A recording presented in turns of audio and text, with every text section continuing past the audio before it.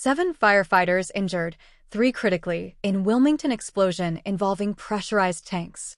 Wilmington, Los Angeles, CAPC. An explosion involving pressurized cylinders on a truck in Wilmington on Thursday morning left as many as 7 firefighters injured, including 3 who were critically hurt, officials said.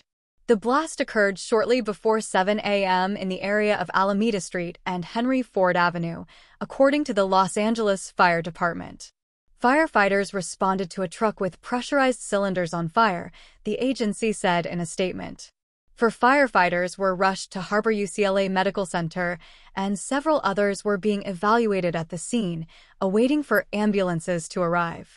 Video from Air 7 HD showed the charred wreckage of the burned truck. Several fire engines, apparently undamaged, were seen nearby. The cause of the explosion and the contents of the cylinders were unknown. The fire department initially said the blast involved a tank on a fire engine.